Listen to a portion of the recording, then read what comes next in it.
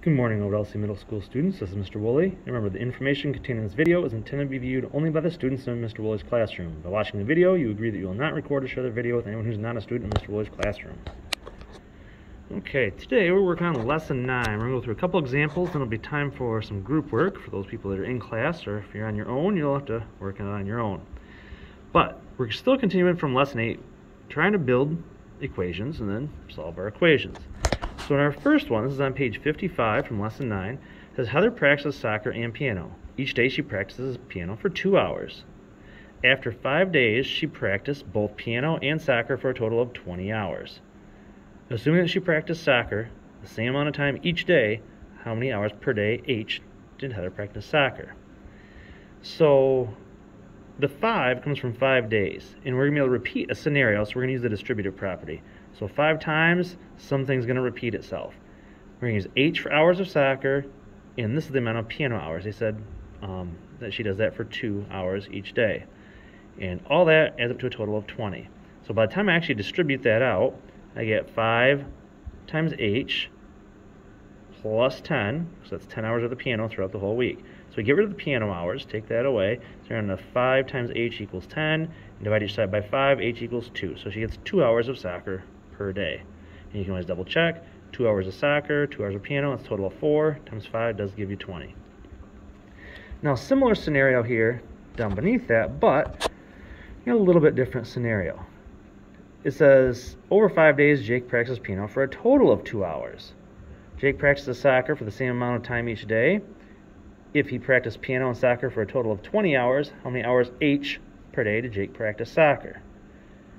Well, now we got 5 times the amount of hours for soccer, but he doesn't do the 2 hours of piano per day. It's just 2 hours for the whole week. So that's why it's not a distributive property scenario, because we know he's going to do 5 days worth of soccer practice, but this is only my total for the piano. So if I go ahead and solve that, I get rid of the 2 from each side, and then so 5 times the hours he does soccer, it happens to be 18 hours. So divide by 5, you get 3.6.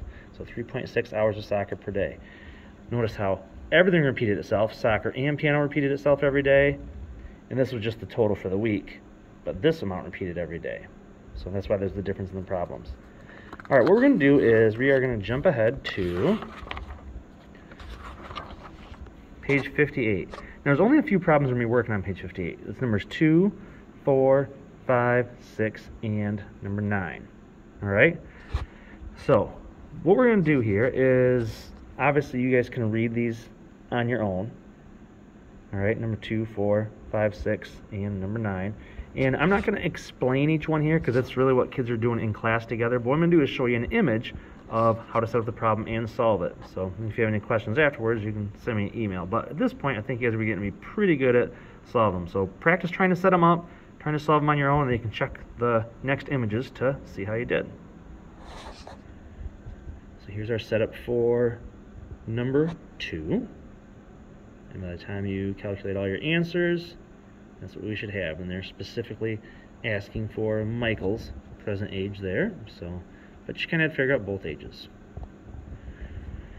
Number 4, you had to figure out kind of the price of what one shirt was going to end up being there. So there's our setup there, and we can go ahead and use that for our cost per shirt. Number 5, we had to figure out how many months it was going to take for the kid to reach a certain height. So M stood for that number of months, and you can see if, as we follow the setup, end up being 12 months from now.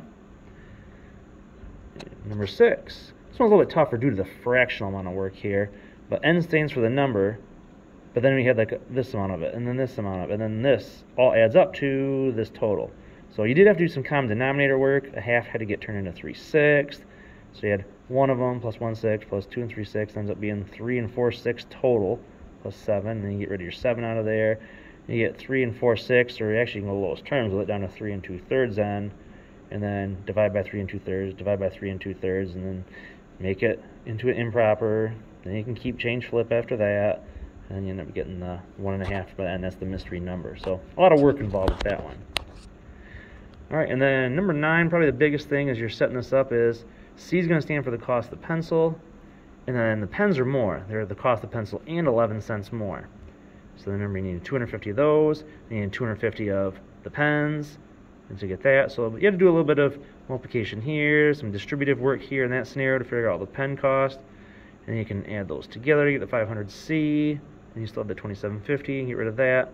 And you get 500C equals 15, divide it, and you get 3 cents. So each pencil costs 3 cents, but don't forget, the pens were 11 cents more. So you had to take 3 cents plus 11 to get the 14 cents. But anyway, just kind of a quick skim over those. That's what people are going to be working on in groups and discussing it in class today, but hopefully you can kind of understand how those set up on your own. So thanks for watching.